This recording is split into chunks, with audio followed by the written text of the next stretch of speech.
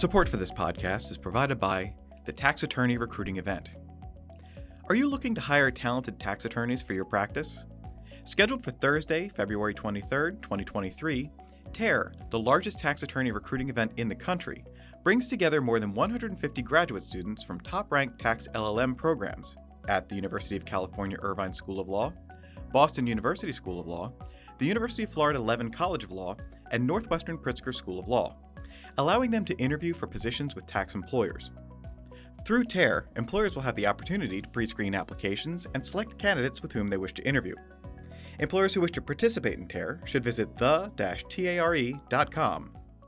That's the-tare.com. Welcome to Tax Notes Talk, a podcast from Tax Notes, the leading source of tax news, information, and analysis. Welcome to the podcast. I'm David Stewart, Editor-in-Chief of Tax Notes Today International. This week, iTaxPayer, Part 2. We're continuing our discussion from last week on the pros and cons of taxing robots. The first part of this series, which you can find linked to in the show notes, focuses on the arguments for the taxation of robots with Ryan Abbott, a professor at the University of Surrey. This episode, Part 2, will highlight the arguments against a robot tax with Professor Orly Mazur. For those interested in the background on the taxation of robots, check out Part 1 of this series. I'm joined again by Tax Notes contributing editor Marie Sapiri. Marie, welcome back to the podcast. Thanks again. Now, before we get to this week's interview, could you give listeners a brief recap of your interview with Ryan Abbott on the pros of taxing robots? The principal objective of a robot tax is to address the potential widespread unemployment that rapid automation may cause. The idea is that a robot tax can help to raise revenue that might be lost due to a decrease in the collection of employment taxes or income taxes. Now, you recently talked with someone with a different view on robot taxation. Could you tell us about your guest and what you talked about? I spoke with Orly Mazur, who is a tax law professor at Southern Methodist University. She has an extensive background in tax law and technology, international and comparative taxation, and taxation of the digital economy. 2 years ago, she was also the subject of one of my previous stories, which you can find in Tax Notes. Orly and I talked about the basis of the robot tax proposals, reasons why that might not be the right solution to the identified problem, and the alternatives. All right, let's go to that interview. Thank you, Orly, for joining me today to discuss the tax policy choices that lie ahead in an increasingly automated economy. Thanks for having me. I'm very excited to be here today and to talk about robots and what we should do about them. You've been thinking about and writing about this topic for a while now, including in a 2018 article entitled Taxing the Robots. To get us started, would you explain what is meant by the term robot tax and what the problem is that the robot tax concept attempts to solve? Sure. So a robot tax, sometimes also called an automation tax, is really just a tax on companies that are using robots or other automation technologies that are displacing human workers. And essentially, in recent years, we've had major advances in robotics and technologies. And so we've seen robots start to take over human jobs, right? We've seen a lot of this. We've seen for a long time, assembly lines, customer service, grocery checkout. But now in recent years, we've seen these robots take over jobs that were previously reserved for highly skilled, college-educated, white-collar workers. So things like lawyers, doctors, journalists. And so people are starting to get scared. They're scared that there's going to be massive technological unemployment and everyone's going to lose their job. Then there's the fear that there will be an increase in inequality because human workers are now competing with robots for jobs. So they're either going to get less wages or no wages at all. And then there's the fear that there's going to be a substantial loss of government revenues because robots aren't paying taxes and the income generated by robots is subject to much less tax than the income generated by labor income. And governments are now having to spend more money to support these displaced workers. And so because of these concerns, one potential solution that keeps getting attention in the media is, well, let's just tax the robots. And this has been proposed numerous times worldwide.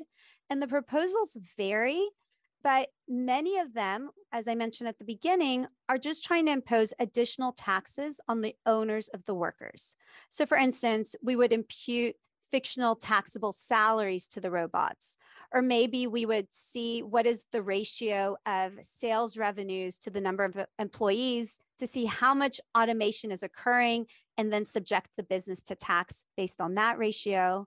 And then on the other end of the spectrum, some are suggesting, well, let's just tax the robots themselves. Let's treat them as taxable persons and have them pay income tax and payroll taxes. But even though these proposals vary, they're essentially trying to do the same thing. They're all trying to address the threats caused by robots disrupting the labor market. They're each generally trying to slow the pace of automation and save people's jobs. They're trying to keep government revenues from shrinking so drastically and then using any additional revenue generated to either help with inequality or to help the unemployed. And in some cases, these proposals are trying to level the playing field so that robots are taxed more comparably to the humans that they're replacing. Now, we haven't really seen a robot tax implemented anywhere. Small exception is South Korea, but we're hearing more calls for this. And as we're seeing even more automation, this is probably going to become an even bigger concern. The disruption that widespread automation could cause in employment is, as you mentioned, one of the chief impacts that the robot tax advocates cite. Would you tell us about the research regarding the possibility of large-scale unemployment due to technological change and explain what that says about the need for a robot tax? Sure. So one of the main fears is that there will be massive technological unemployment. That's what's spurring a lot of this robot tax discussion. But the claim that there will be massive technological unemployment and everyone will lose their jobs, it's very controversial. So this, of course, raises the question, as you pose, if we don't have massive unemployment, do we even need a robot tax? Well, on the one hand, there are studies that support these claims that there will be massive unemployment.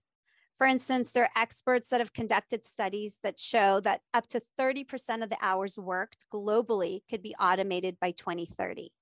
Then there's this other study that's cited frequently in this area that says 47% of total US jobs will be displaced by the robots. So these are scary numbers. And these experts, these studies are basically arguing, well, this technological revolution is different than previous ones where we didn't see massive unemployment, because here, all sectors of the economy are potentially affected. Robots can take any of our jobs, and this technological progress is happening much faster than other periods where we've had these automation revolutions. There are studies on the other side, though, that are saying these studies are incorrect. Instead, automation is either not going to create this massive unemployment. Instead, it'll either create no overall job loss, or maybe even it'll create new jobs at the end of the day.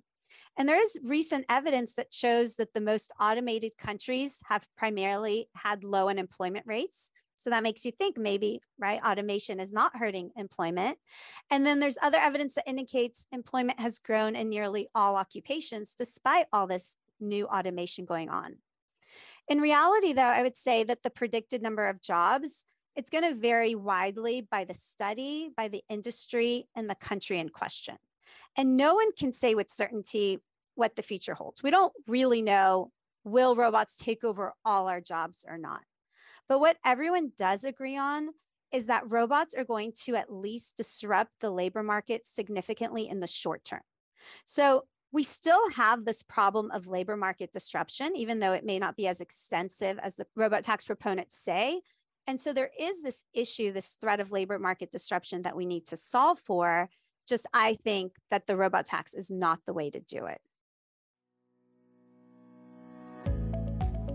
Support for this podcast is provided by SafeSend. The lack of qualified candidates continues to cause issues in the profession, but progressive firms are empowering admin with tax automation software to do the heavy lifting. The SafeSend suite will save your admin staff hours on assembly, delivery, and e-signing of tax packages, saving money and making staff happier. And your staff deserve the sweet life this coming busy season.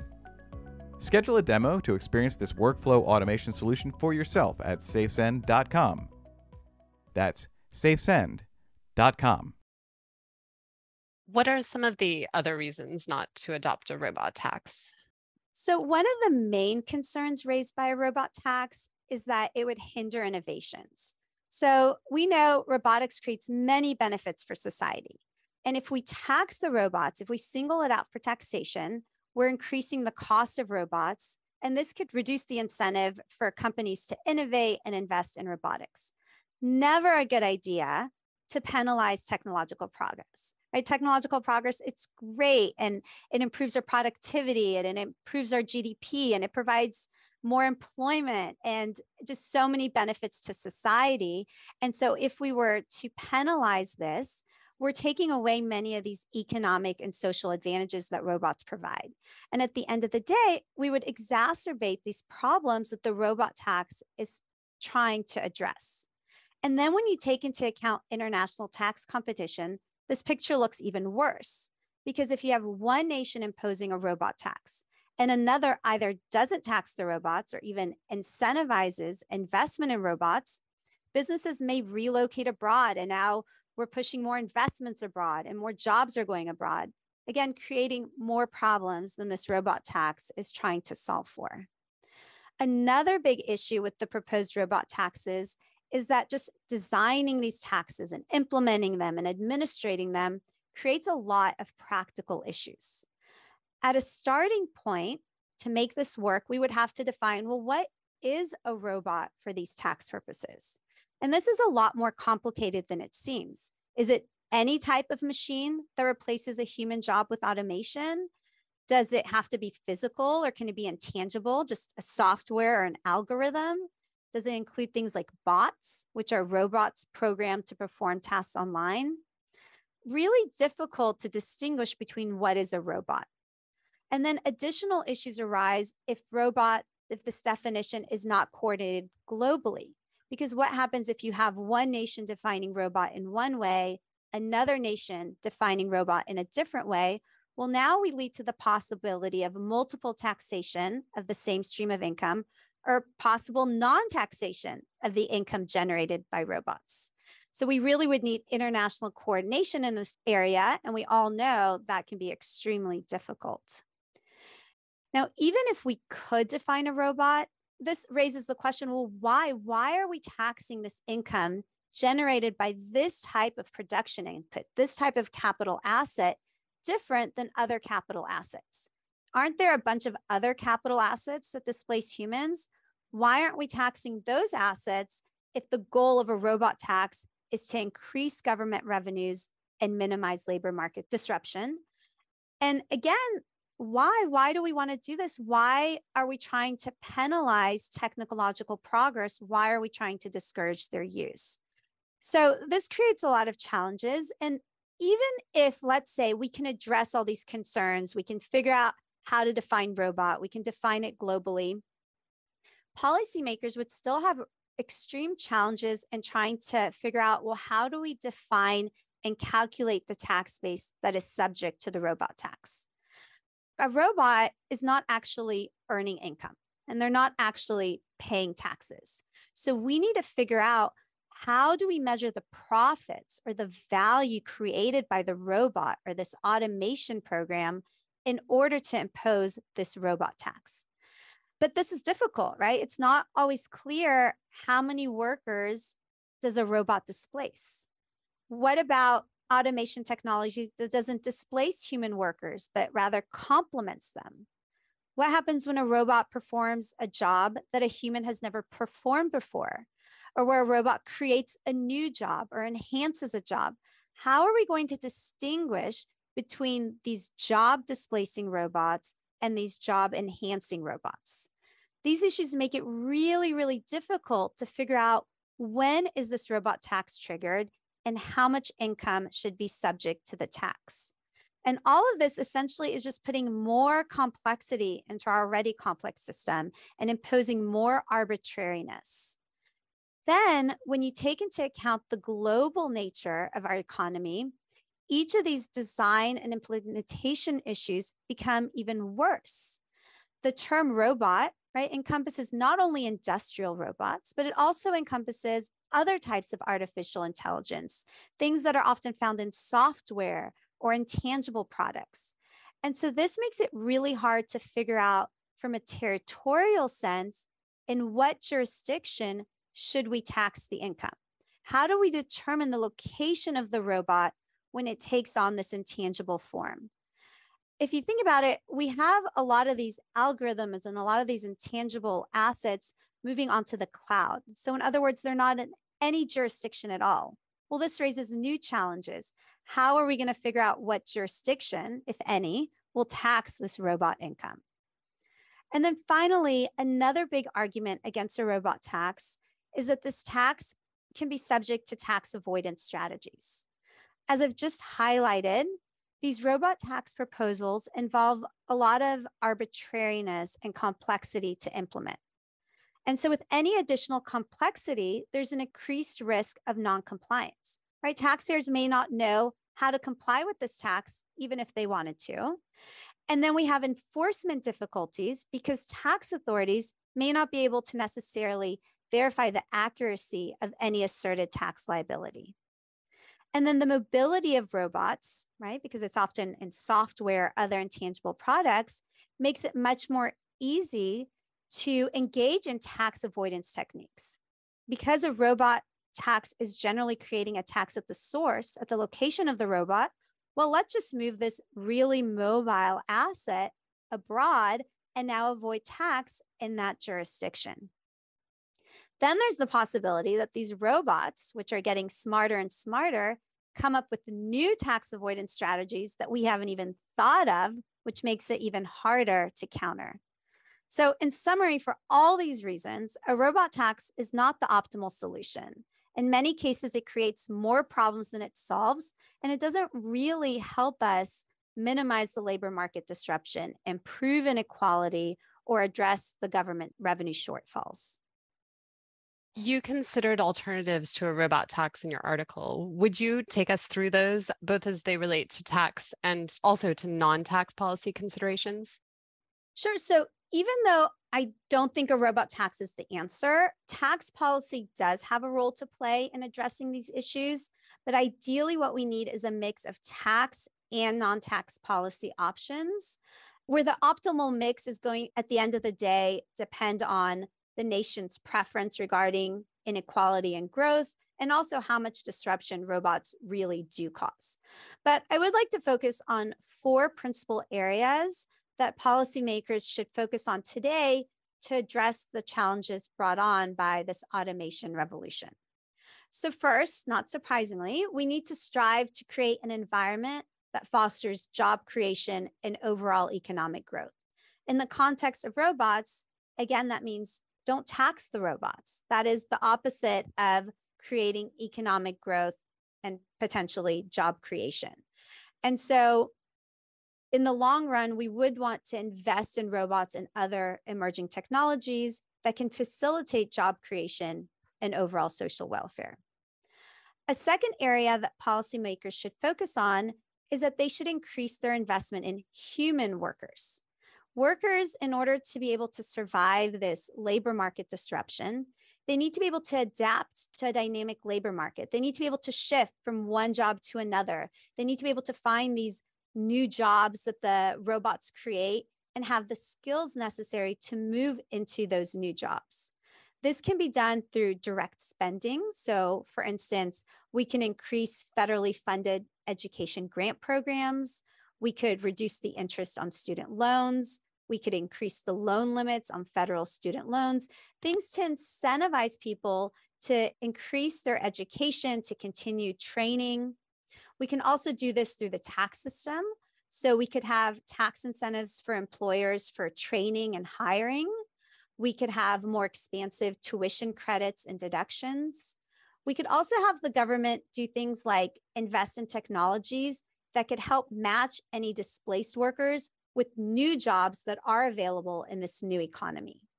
And while these changes aren't going to prevent a labor market disruption, they will help workers adjust to this new labor market and complement the robots and potentially get some of the benefits that this additional productivity puts into our economy. And these measures are better than a robot tax because we're not trying to prolong the inefficient use of human labor where robots can do it better, but rather we're trying to put human labor in jobs where we do have a need for humans. A third thing that policymakers should do is they should strengthen their social benefit systems to help mitigate this negative impact of automation on the displaced workers. So something that is commonly suggested in this regard is the implementation of universal basic income. Just the idea that all citizens, regardless of employment, wealth, status, would have a fixed periodic sum of money from the government to cover like basic living expenses. This is a controversial idea. There are lots of arguments on both sides, the big one being it's extremely expensive. There are, though, other ways to also strengthen social safety nets. We could increase spending on unemployment benefits for workers that have been laid off. We could enact comprehensive minimum wage policies, provide wage insurance to encourage employment and then on-the-job training in new fields, increase spending on infrastructure, other public investment projects, things of these nature to help support displaced or low-income workers. And then finally, governments should also consider tax reforms that would modernize our tax systems to fit this new automation era. These measures are necessary to ensure that we do have sufficient government revenues to fund all these initiatives that I just suggested, and also to make up for revenue shortfalls that we're likely to experience as robots displace human workers.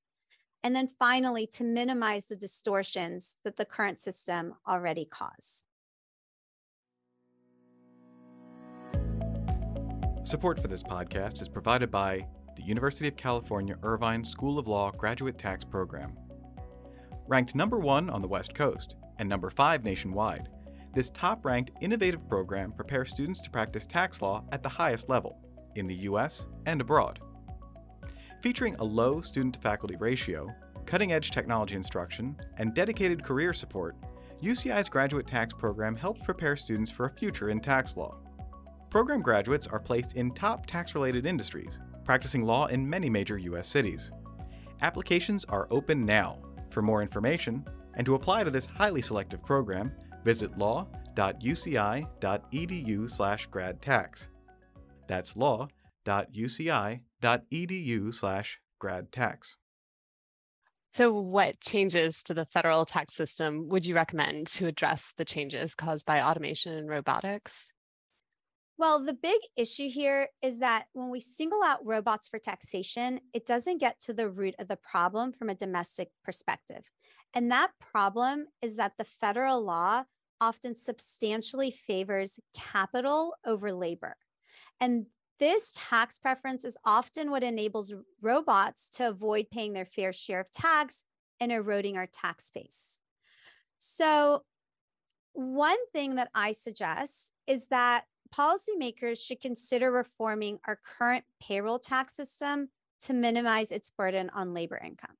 Right? If you think about it, robots don't earn wages, and so they don't have any wages subject to the payroll tax. So we're losing that significant source of revenue. And of course, this is happening at a time where we're having to spend more money to support our displaced workers. So that's one of the big reasons why we need to reform our payroll tax system. Another big reason is because the payroll tax system may potentially make the problem worse by resulting in over-automation. And what I mean by that is employers under our payroll tax system have to pay half of the payroll tax imposed on an employee's earnings. This, of course, increases the cost of human workers relative to robots, on which employers don't have to pay a payroll tax. So this may incentivize employers to use robots even when they may not have otherwise done so, even when it may not be economically efficient to do so. So again, this can make the labor market disruption even worse than it otherwise would be. So what are some options? Well, no easy options. The most extreme is, well, let's just repeal the payroll tax system altogether and replace it with a less labor-focused system. This would reduce the disincentive to hiring created by the current system. It would potentially improve the workers' economic welfare because it would increase the after-tax wage of workers. And then it would help address difficulties in our tax system of differentiating between labor income and capital income. Of course, not a perfect solution. Biggest problem, it's not politically feasible. And at the end of the day, it also doesn't help with the labor market disruption or solve any income inequality. And it would create a very significant decline in government revenues. And so we would need a big new source of government revenues. Another option is, well, let's exempt employers from making payroll tax payments on the wages and salaries of their employees. This would at least help address any hiring disincentive caused by the payroll tax system. And a third option is, let's modify the payroll tax system to provide some relief to workers, especially during this time when they may face declining wages because of increased automation. So for instance, we could implement a zero rate bracket where we exempt certain amount of labor income from payroll taxes. We could alternatively enact a universal refundable wage credit, sort of like what we had in 2010 and 2011. These measures would help decrease the marginal tax on labor earnings, and so it would increase the workers' after-tax income. I do recognize that each of these modifications would cause us to lose government revenues, these payroll tax revenues, and we would need new revenues in order to continue funding Social Security and Medicare and any replacement or supplemental social benefit program. But the point is, even if we do nothing to the current payroll tax system, we would still need to introduce an additional source of government revenue. In making changes to the domestic taxes, Congress might want to ensure that it's not discouraging taxpayers from investing in domestic technology. What changes would be needed on an international scale? If we want to ensure that income is generated by AI and robotics and it's appropriately taxed in the right jurisdiction, well, domestic tax reform is not enough. What we really need is a global tax approach. Traditional international tax principles, we know, were not designed to capture this shift of transactions from the physical world into the digital world, or to tax non-resident taxpayers that are digitally exploiting a market. Right. And this is why many of these transactions are escaping taxation. Well, now with more AI and more robots, we are even further contributing to this digitalization of the economy and making these problems even worse. We're creating even more issues that governments already have in taxing these cross-border digital activities. So what we need to do is, as countries are trying to do, is we need to work together to update traditional nexus rules, right? Get rid of this permanent establishment and this reliance on a physical location. We need to focus on the sourcing rules and the profit attribution rules, just to ensure that they're effectively capturing the business profits from these digital activities, from these robotic activities in the correct jurisdiction. We know that there's been a lot of progress in this area with the recent two-pillar solution. And this will have huge ramifications for the taxation of robots as well. And we should continue trying to make this two-pillar solution a successful project. And the reason is these measures are so commendable and preferable to a robot tax is because they're taking this coordinated global approach for taxing income from all digital services, rather than a nation-by-nation approach where you're taxing income generated just by robots. And this global type of approach, this comprehensive approach, is less likely to hamper innovation because it's not just targeting one factor of production. These measures, again, would minimize reliance on the location of the physical infrastructure, which is so important in the context of robots, where we saw that you can move them easily abroad. And it would just help ensure the comprehensive taxation of businesses, again, including the profits that they're generating from automation. This would also help minimize profit shifting and harmful tax competition, which are attributable to the different tax policies and the increased use of robotics, AI, and other technology. And so, yes, we have a long way to go in implementing this two-pillar solution, but something along those lines where we have this global comprehensive plan would help ensure that we're not driving the robots abroad and we're not hampering innovation, and we're ensuring that the income generated by robots is actually taxed somewhere. Well, thank you so much for joining the podcast. Sure. Well, thank you for having me. There's no easy answer to these difficult questions, but hopefully this discussion helped. And now, coming attractions. Each week we highlight new and interesting commentary in our magazines. Joining me now is Acquisitions and Engagement Editor-in-Chief, Paige Jones. Paige, what will you have for us? Thanks, Dave. We are excited to announce that the submission period for the Tax Notes Student Writing Competition is now open. Each year, we recognize superior student writing on unsettled questions in tax law or policy. Eligible students must be enrolled in an accredited undergraduate or graduate program during the academic year. Visit taxnotes.com/students for more details. In Tax Notes Federal, 3 EY practitioners look at key tax considerations for NFTs.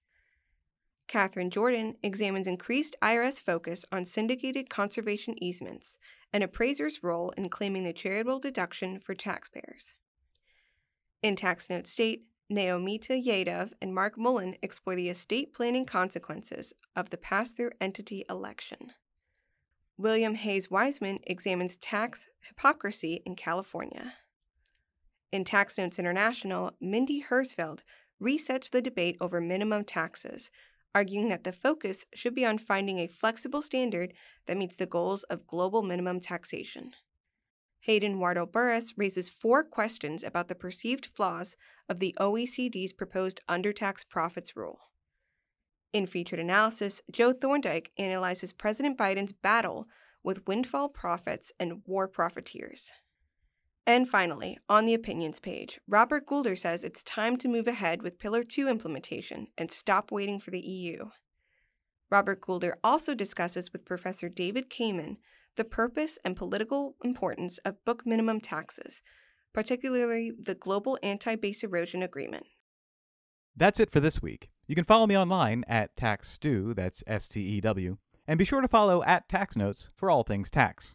If you have any comments, questions, or suggestions for a future episode, you can email us at podcast@taxanalyst.org. And as always, if you like what we're doing here, please leave a rating or review wherever you download this podcast. We'll be back next week with another episode of Tax Notes Talk.